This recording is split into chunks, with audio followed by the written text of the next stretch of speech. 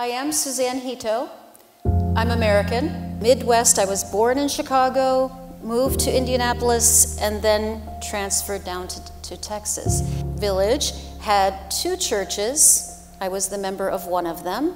Instead of trying to convince me, he said, if you don't believe this, if you're going to ask questions, there's no place for you here. I want to know why. Tell me why. So there were questions brewing. I volunteered to work in the language lab. So among all of these students, there was a big discussion almost every day about religion. I opened the Quran and I started with Surah Al-Baqarah. I'm reading, and I read and I cried. And I read more and I cried.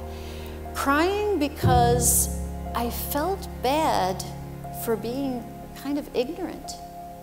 Why didn't I know about this before? You know, when I converted and I went and said, hey, I'm Muslim, and I walked in with my scarf on, they were shocked, right? That's where my story of Islam really begins.